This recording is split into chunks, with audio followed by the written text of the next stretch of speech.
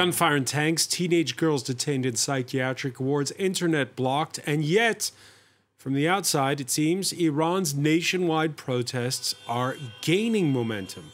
This 1 month after the death of 22-year-old Mahsa Amini at the hands of the morality police. These images were sent Wednesday from the northern city of Rasht, that's near the Caspian Sea. What next? In a nation with no independent opposition or trade unions will measure the resilience of a leaderless movement and of a theocracy whose values are law of the land. The restrictions imposed by the government mirror restrictions from abroad. We'll be asking about the impact of sanctions on a youthful nation of 83 million, a nation where, until now, social and political movements have rarely coalesced into one in quite this way. Is it different this time? Today in the France 24 debate, we're marking 1 month since the start of Iran's uprising. And joining us from Tehran, he's been covering it for us, France 24 correspondent Reza Sayeh. How are you? I'm doing well, Francois. Thank you. From New York, Mahsa Amini, senior researcher at the human rights group Article 19. Thank you so much for joining us. Thanks for having me. From Los Angeles, human rights attorney Gisu Nia. She heads the strategic litigation project at the Atlantic Council think tank. Welcome to the show. Thank you. She trained as a classical violinist and singer. Exiled musician Aida Nosrat has been living in Paris since 2016. You just dropped a song. We'll hear a clip from it in a little bit. Thank you for joining us. Thank you so much for having me. The France 24 debate, where you can join the conversation you have on Facebook and Twitter, hashtag F24debate.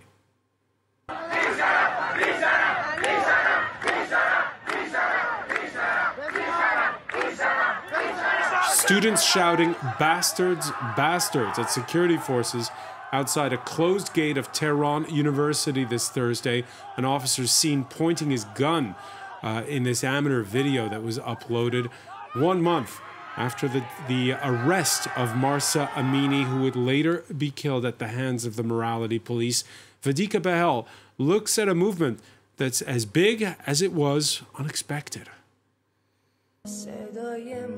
Frozen at only 22, she's the face of the mass protests that have rocked Iran. Mahsa Amini, whose death in police custody on September 16th erupted an unprecedented wave of rage. 3 days before her death, Amini, a young Kurdish woman, was arrested in Tehran for wearing inappropriate clothing, or as it was deemed by the morality police who arrested her, because her hijab wasn't covering her hair. What happens next is vague. According to the authorities, Amini died in hospital after her fragile health led her into a coma. They even went as far as to broadcast these images, where a young woman is seen collapsing, as well as broadcast footage of her supposed hospital transfer, where they say she died. Apparently, she had a history of illnesses, which is indicated in the report. She underwent a brain operation at 5 years old. Scores of people took to the streets across the country demanding accountability, saying it was clear she was beaten to death, especially as the morality police have been accused of human rights abuses. The next day, thousands attended her funeral in her hometown of Sakez in Kurdistan, and it's here that the movement intensified with a very risky gesture. Over the next few days, that gesture went viral. Iranian women removing their hijabs in the street and even burning them. Despite the government cutting the country's internet connection, many videos continue to come out of Iran. Students and academics both got involved in the movement, with men also joining in to denounce the suppression of women. Look at the streets. The people protesting alongside the women are men. Next to every woman, there's a man who fights back. Since the initial anger, barely a day has gone by without a demonstration in Iran, with the movement spreading to cities across the country and even the region. Iran's government has cracked down in the streets with force, as the numbers of wounded, arrested and even dead mount. But nothing has stopped the defiance of Iranian women, and another wave of resistance went viral, this time cutting their hair. On October 3rd, the country's supreme leader spoke for the second time since the protest began, but this time dismissed the demonstrations. I say clearly that these riots and the insecurity were engineered by the United States and the occupying false Zionist regime, Israel, as well as their paid agents with the help of some traitorous Iranians abroad. This Sunday, the state-run news channel was hacked by digital activists supporting the protests, calling for Khamenei's exit. Reza Sayeh, is it possible with those curbs to the internet to get a bit of a snapshot of what the situation's been like this Thursday? Only the snapshot, as always, Francois. Again, I always remind our viewers that it's so difficult to do journalism here in Iran because of the restrictions that we're facing, because of the lack of access to different neighborhoods in Tehran, let alone all cities in Iran. This Thursday was relatively quiet. Yesterday, on Wednesday, there was a lot of anticipation that there would be a spike in protests. There was a lot of chatter the day earlier that this would happen. And indeed, there was seemingly an increase in anti-government demonstrations here in the capital, in several major cities. We report this, as always, based on secondhand accounts and videos we saw posted on social media. And those videos, again, showed very brave, valiant Iranians, many of them women, taking to the streets. You know, most of these videos, you examine them, the numbers aren't that big, maybe 20s and 30s. There were others were in the hundreds. And then you see there's the security forces and their menacing motorcycle gangs riding around in tandem with clubs and what appeared to be pellet guns and paint guns, and sometimes what appear to be shotguns. And the demonstrations take this, form where you have these groups of protesters, and these demonstrations flare up with these anti-government slogans, and these gangs of security forces do what they can to disperse them. That's what you see most of the time. In the Kurdistan region, it's a little bit more intense. You see in these videos what sound like gunfire. So that's what happened yesterday. Today was relatively quiet, but these developments show that despite the odds being against these protesters, they're doing what they can to sustain them, and the government is still struggling to contain them. And so there's a lot of uncertainty where this is all going to head. Mahsa Ali Mardani, you were with us 2 weeks ago. A lot has happened since, and we saw at one point those thinking perhaps this would start to wane a little bit. There weren't the big demonstrations that we saw at the beginning. And then the movement seemed, tell me if I'm wrong, to get a second wind.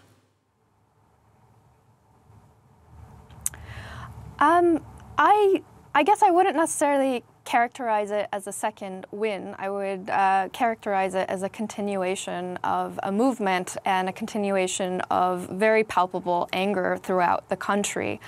And, you know, it's great that we have Reza's perspective from North Tehran, or correct me if I'm wrong, wherever he's based.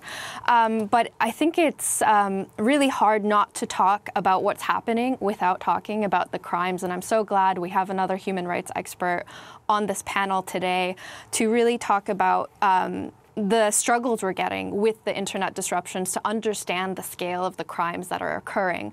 So human rights groups have, estimated somewhere around 200 deaths, and this is, expected to be a far smaller number than what is the reality, because, if you might call it the second wind, but we've seen an increase in the need to protest in places like Sistan and Baluchistan and Kurdistan, which, are historically very repressive oppressed and underprivileged regions of Iran.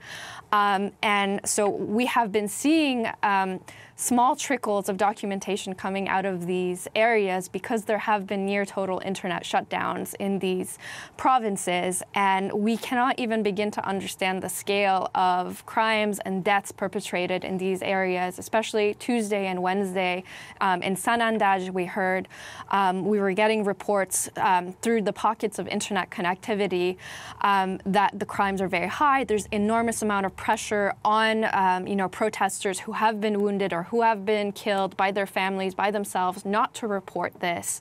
And there has been, the very intense increase of crackdowns that we are seeing online that has meant that we get so little information out of Kurdistan and Sistan and Baluchistan is coinciding with very severe repression on the ground, which is something that I personally follow.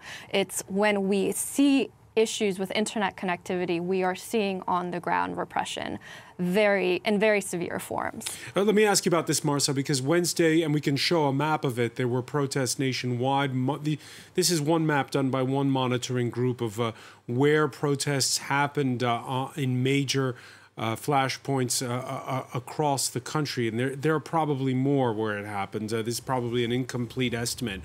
And despite the images of tanks rolling towards Mahsa Amini's native Kurdish region in the northwest, the defiance, again, continuing. Take a listen.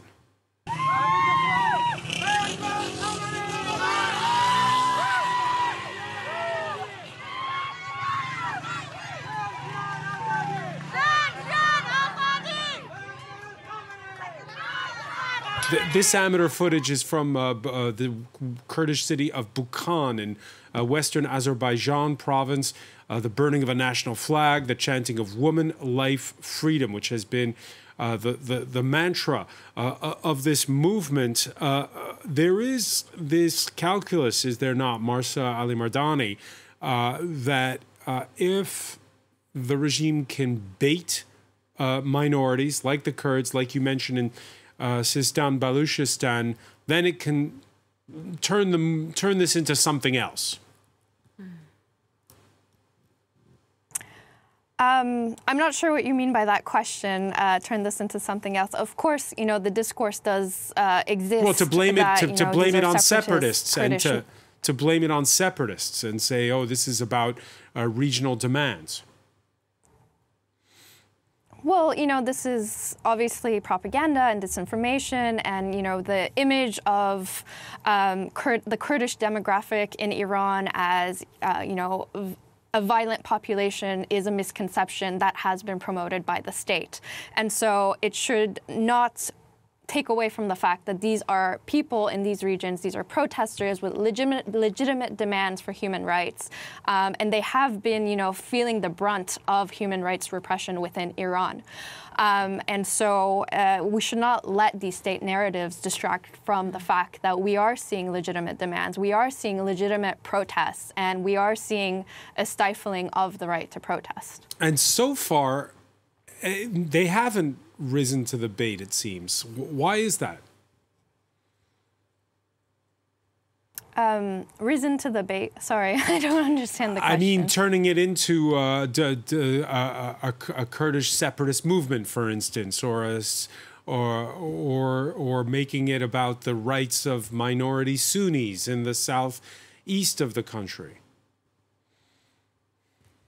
Well, this is about the rights of everyone. So, the rights of minority groups are the same as the rights of, ethnic Persian groups. So I believe that there is a continuum, at least what we are seeing being documented, what we are hearing from people on the ground. It is very much the same demand for human rights and equality systematically within the laws and within, the systems of governance in Iran. So it is ultimately at the core of it, it's a call for human rights.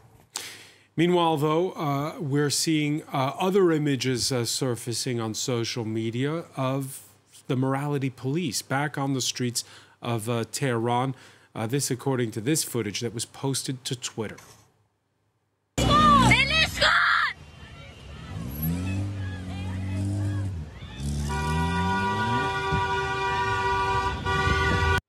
You know, that reminds us, Gisunia, that at the outset of it all, the spark was this morality police. Yeah, exactly. But, you know, I think that what the calls are in these protests are much broader than simply doing away with the morality police. It's really about this core of a legal discriminatory framework that does affect a lot of different groups, not only women. There's a strong gender discriminatory legal framework, but there's also a discriminatory legal framework against ethnic and religious minorities, LGBTQ populations. So these protests, I believe, are really about social change. They're about people wanting to live as they please, socialize as they please, dress as they please, and also have the rights that they're guaranteed under international conventions that the Islamic Republic of Iran is actually a signatory to, but that they do not abide by. And we saw last weekend, for instance, there was a booing outside of a university hall where the country's president was speaking, and the booing was by what is traditionally a conservative constituency, these young women at that university. Yeah, and I think that's what we're seeing, and that's why the Islamic Republic leadership is quite concerned, because, you know, the people that they maybe had envisioned as their foot soldiers are very disenchanted with the status quo. To go back to the Kurdish populations in Iran, since we were talking about that earlier, the Kurdish populations were actually in favor of the revolution back in 1979. So that might be, you know, a sort of overlooked detail. They were very much in favor of it, and they wished for, you know, a bit more rights in the new system. Clearly, that never materialized, and that's why you see that sort of widespread discontent. So this disinfo about, you know, every Kurd being a separatist or something like this is it's not really accurate. It's just that they've been marginalized historically. But we're seeing that a lot of the people that the revolution was intended for, supposedly, are very disenchanted. And that's because they see the hypocrisy. They see that the leadership of the Islamic Republic preaches piety, preaches simplicity and equality, but then their own children live, work, study, and visit North America and Europe, have very flashy and lavish lifestyles. And that's been documented on social media accounts and is readily accessible to anybody who can look at that online. So that's really what this is about. Right now, we're in a situation where the movement has shown no sign of weakening. This past week, Ida Nosrat, you released a new song. It's called Daughters of Cyprus. In the excerpt of the video that we're about to see, there's images of Nika Shakarami. That's the 16-year-old protester who died in custody and became one of those figures that's been a symbol of this movement.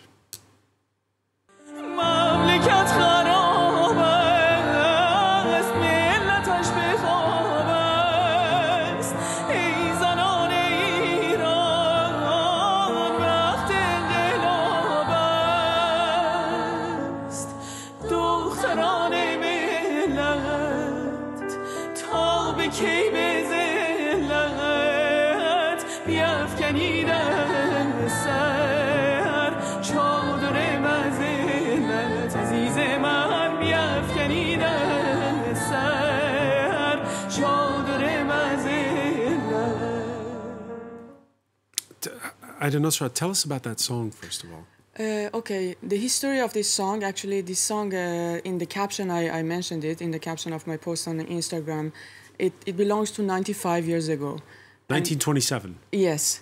And the first singer woman who sang this, she was like really like a revolutionary woman, rebellion singer at her time, Qamar al-Muluki Waziri. And yeah, the author and also the composer of this song, they wanted to their name remain hidden because of the the problems that the religious people could make for them. But the lyric of this song, I recognize. I mean, kind of find this song because I had no idea this song existed, like several years ago, and then I was like in shock that wow, this lyric is like in a way that exactly it's for nowadays of Iran. So I started to rearrange this song 1.5 months ago, even before all these movements happened in Iran, before Mahsa Amini got killed by the government, and then all this happens, and then I was like, it wasn't coincidence for me. It was like the sign that I had to like made a video clip on it and release it for people, for young generation first of all, to realize about their history, that this movement started 95 years ago, even before of that, but 95 years ago, the women started to say no to hijab, like to Operation Hijab. So it's like, yeah, for me it was very important. Well, the country is broken. The country is sleeping. Is that the case today? The country is not sleeping, is it anymore? Yeah, no, it's not easy. At that time, it was very sleeping at that time. But now it's like people rise up, so it's like... You left Iran in 2016, is that? Yes, at the end of 2016. And you left, trained as a classical violinist, but also lots of other instruments, including singing. Singing solo for a woman in Iran today in 2022, it's still illegal? Yes, unfortunately, it still is illegal. Women can sing with a company of men or in a choir, but as a soloist, no. Why? There are other... the reason is super conservative states in the Muslim world where that's not a prerequisite. Yeah, but the reason is super humiliating for men and women both. Actually, it's a similar reason that they enforce hijab. That men they cannot control themselves when they hear a woman voice, like as a solo woman voice. So it's like rise up their desire or so things like this. So it's super humiliating, like dropping human beings as women and men to the animal level. So it's like I never understood this. You heard Guy Sunia talking about the Iranian Revolution, 1979, yes. And okay, that was 1979. Why is that still the case today, though? I don't know. I think, in my opinion, is like Iranian people. Maybe we needed this time this period of time to realize, because they realize what's the real face of actually religious people, like radical religious people, like ayatollahs and mullahs. You know, is because they were very holy, considered like really holy people.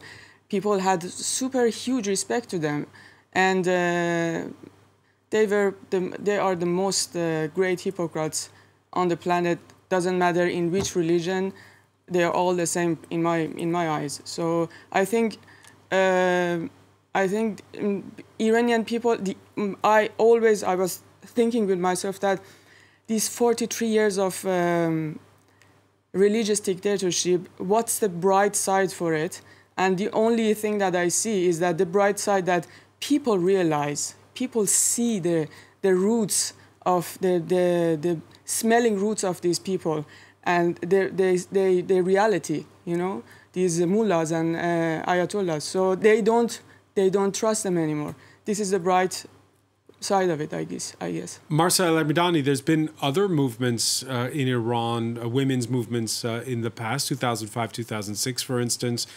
This time, though, with those high school students who have been front and center, it's different. This realization, your reaction when you hear Ida Nusrat describe how it's taken time to come to this point. I mean, you know, there's been a lot of talk about what kind of generational shift we're seeing. As someone who focuses on technology, the generational shift is palpable for what's happening because we're seeing an extremely online set of protesters. And it's, if you dig deep into understanding this generation, you know, they're the children of, you know, millennials or older millennials. And millennials, so we're now 3-4 generations gone from the revolution, from the trauma of, you know, the massacres that happened at the hands of the state after the revolution, the 8 years of war between Iran and Iraq. And so there is, you know, a little distance from that trauma and pain that kind of settled the population into the complacency and the desire not to rock the boat. And so we have a generation who has not necessarily seen that pain or trauma and is just faced with lack of hope, lack of opportunities. And so it really seems that this generation has galvanized and has this desire that we haven't seen previously. So that is really, I think, the essence of what is different and what really characterizes this. Reza Sayeh, it seems as though it's like 3 generations. There's the generation that was there during the revolution of 1979, the generation that remembers 2009 and the Green Movement, and the one you just heard described by Mahsa Amini, and they don't have the same attitude. They don't, and if you want to separate and divide generations, you can keep dividing, because there's 3 generations here in Iran that have stayed in Iran that are very different from the generations that have left Iran and have a totally different view of what's happening here. But I think if you observe all of them, and we hear it tonight, Iranians, whether inside Iran or outside Iran, they love their country. They're passionate about their country. Many people, including my family, who left Iran, still have scars from what happened in 1979. Many people lost their country, lost their loved ones, lost dreams about the future of Iran. And oftentimes, unfortunately, I see these dreams for what Iran should be clash with what reality here is on the ground. This government has earned the right to be vilified. It is a repressive government. It is oftentimes a murderous government, and we heard this government be vilified tonight. Again, in many ways, they earned the right to be vilified, but the question, what now? How do you resolve this situation? How do you genuinely help the brave women who are fighting for basic rights, the men and women who want better lives? Do you do it with sanctions? Do you do it with continuing to vilify and apply pressure? If so, if that's the strategy, what's the end point? Do you give diplomacy a shot? We saw in 2015, it was a diplomatic achievement, according to many observers, that this nuclear deal was signed. And, I said it a couple of weeks ago, you saw millions of people celebrate. Even then, the morality police was here, the mandatory hijab law was here, and these same people were optimistic. Obviously, things have changed over the past 7 years, but there's so many questions about where things are, how we got here, and how we want to move forward. Gisunia, they're talking about fresh sanctions against Iran at this particular point. Are sanctions going to work? I mean, this is a country that's under severe sanctions already, much more severe than Russia, for instance. I think we need to make a distinction with what types of sanctions. So there's broad-based economic sanctions, which often result in collective punishment for a people, and which, in my view, can be very ineffective in terms of sort of surgically targeting individuals that are causing the repression. But I think the discussion around sanctions is probably targeted human rights sanctions on individuals who are responsible for shutting the internet down, who are responsible for these violent crackdowns that we're seeing on protesters, and who, as of yet, have not been designated under any authorities. A lot of people may question, what is the benefit of that? How does that help? Well, I'll tell you that in asset tracing work that I'm involved in, a lot of these individuals who are in the Islamic Republic leadership and their children have assets. They have offshore assets in North America and Europe. I was very surprised to discover the extent to which they have holdings. They should not be able to store their assets offshore, where it's far from the effects of inflation and the other things that are actually affecting the people of Iran. And so I think why didn't that happen? Sanctions this time. Sorry to interrupt. Why didn't that happen when you had this hawkish Trump administration? Well, when I'm talking about targeted sanctions, it's not only the U.S. government. So I think we need to make sure that we're not only focused on the U.S., as a lot of these discussions tend to be. There's the U.S., there's Canada, there's the EU, there's the UK. There are other jurisdictions as well, Japan, South Korea, and so on. But the reason that didn't happen is because there's often not a focus on human rights. So a lot of individuals might get sanctioned for a number of other activities, whether it involves the nuclear program or ballistic missiles program, but they wouldn't necessarily get sanctioned for human rights violations. And the reason that matters is it's not only symbolic. If somebody is sanctioned for human rights violations, there's a potential for their assets to also be seized and repurposed to rehabilitate victims and survivors of their crimes. So it can serve a real accountability function. And when the people of Iran have seen that a lot of the children of these individuals are driving around in their Bugattis and their flashy cars, it's really an affront to them and the way that they're living. So when we talk about sanctions, let's make sure that we're just distinguishing that there are these targeted human rights sanctions that are strictly on the leadership. All right, well, let's hear from that leadership. Attending a regional summit in Kazakhstan, Iran's president this Thursday accusing the U.S. of conducting a, quote, failed policy of destabilization against his country.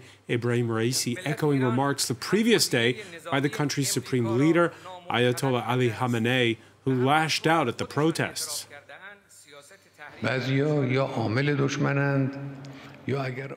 Some are either agents of the enemy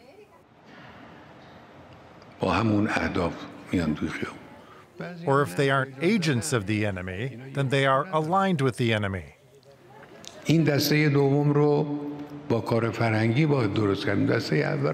With the same goals, they take to the streets. Others are just excited. The second group can be fixed with cultural works. I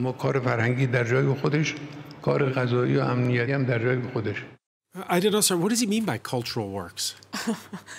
I suppose he meant about, like, having art for them, like, they several things to occupy them. Yeah, like several months ago, they made a very funny, like, kind of I don't know how to say it, is a song somehow, like oh mon Dieu, like, yeah, it's like song for the government, like describing them as a what a beautiful government that we have, what a beautiful leader that we have, these kind of things, and then the other artists do like propaganda art. Yeah, kind of that kind of art, which obviously never works, like because people are not stupid. They see how they're lying and how hypocrite they are. So. Yeah, so it's like, I think in this side he meant that about cultural working, or like writing like in poems or novels for the Iranian regime or something like this. Yeah. Put them to work writing poems. Yeah. Mahsa Ali Mardani, we're listening there to an 83-year-old supreme leader. If, as described there by Ida, they're very out of touch, they nonetheless, is there any way for this to end well? Is there any way for there to be any kind of wiggle room? I mean, these are the questions I guess your colleague is asking from Tehran, where what is the end result? I mean, ideally, the end result is to seek accountability from this government, this system. You know, I don't think the supreme leader is necessarily out of touch. I think the supreme leader is probably very well informed about what's going on in his country, what's going on with this generation that is revolting against the system that he helms. But I think the desire to hold on to power and the desire for, you know, all the other institutions that benefit from this power and the accumulation of resources really does not want to let go or provide any room. You know, there has been a lot of talk about, well, you know, women now in Tehran are walking hijabless past security forces, and, you know, there is that room still. Is there a way, Mahsa, let me put it to you this way. Is there a way for the regime to release the pressure valve when it comes to restrictions on people's daily lives, on women's rights, while at the same time keeping political power?